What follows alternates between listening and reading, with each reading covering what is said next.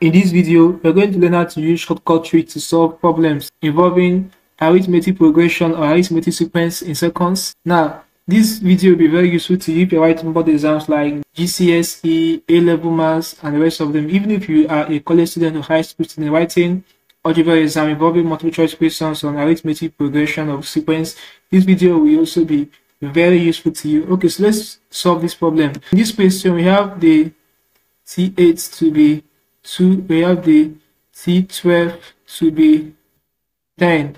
To solve this problem now, the trick will be you do T12 minus T8 times the common difference, which is unknown, equals 10 minus 2. Okay, this thing means that the 12th term minus the 8th term times common difference equals 10 minus 2. If we simplify, we're going to have 12 minus 8 will give us 4 times the common difference. Therefore, d equals 8. Divide both sides by 4. So our common difference will be 2. Alright. Now that we have the common difference will be 2, to get the first term, all you have to do will be, remember that the general formula for arithmetic sequence is a plus n minus 1 d. Since we have the 8th term and the 12th term respectively, let's use the 8th term to get it. So 8th term will be a plus 8 minus 1 d equals 2, which is a plus 7d equals 2. Now that we have the common difference to be 2, it's going to be a plus 7 times 2 equals 2, so which will be a plus 14 equals what? 2. So to make a the solid formula, crossover, so a will be 2 minus 14, which will give us what? Minus 12.